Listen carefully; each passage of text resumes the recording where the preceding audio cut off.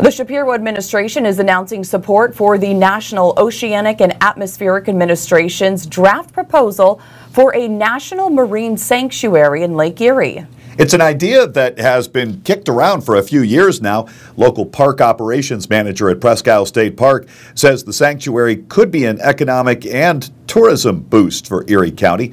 The proposal of a marine sanctuary recognizes Lake Erie's historical significance, tourism, recreational opportunities, and economic contributions. Park manager Matt Green says having the Erie Quadrangle designated as a national sanctuary will increase visitation to the area and Presque Isle State Park. We anticipate that it's going to bring more people to the park. Those people are going to be looking for, they're going to come here for the shipwreck kind of stuff, but they're going to want to do other stuff while they're around. And Presque Isle is going to be one of those natural places where they come for that recreation kind of side of this. Yeah, the Quadrangle, famous for the high number of shipwrecks.